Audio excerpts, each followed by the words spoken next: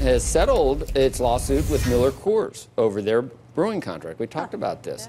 Yeah. Pabst relies on MillerCoors to brew, package, and ship nearly all of its beers. But MillerCoors was looking to end that agreement, claiming it didn't have the capacity. Pabst's suit accused Miller of lying about that capacity. Now, yesterday's settlement came as jurors were ending their second day of deliberations. Details weren't disclosed, but MillerCoors called the bargain amicable. So, I guess meaning they're still going to make it. Is it a Pabst recipe that MillerCoors follows? Do you think? Probably. That's what they say, but you've seen on The Simpsons, there's one big pipe coming down and then it splits off into like 10 different things. Yeah, right. And it's just all coming from the same. So it's marketing. We always fall for the marketing? I'm not sure.